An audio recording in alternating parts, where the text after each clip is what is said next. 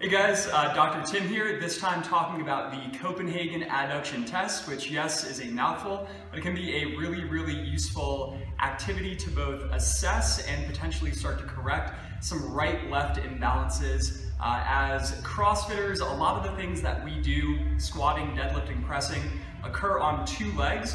So anytime that we can do something kind of as an accessory piece to bias either the right or the left side, that can serve to make us far more well-rounded athletes, a little bit more resilient, that don't break down. So the test version of this activity can be a really useful way to see, do you move similarly right versus left? Do you feel this activity in the same place? Can you do the same number of repetitions right versus left? If you notice that you can do, say, 20 on the right and 2 on the left, I would call that a risk factor for getting injured down the road, especially with things like running or multi-directional sport, where you're gonna have to be pretty symmetrical on the right and left leg.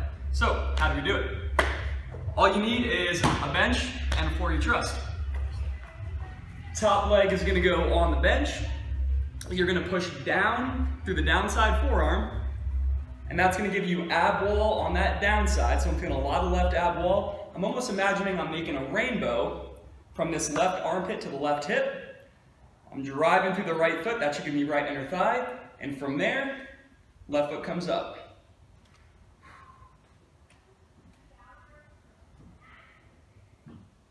Now I should be able to breathe continuously and feel that in the downside ab wall, the top side inner thigh, and the downside inner thigh.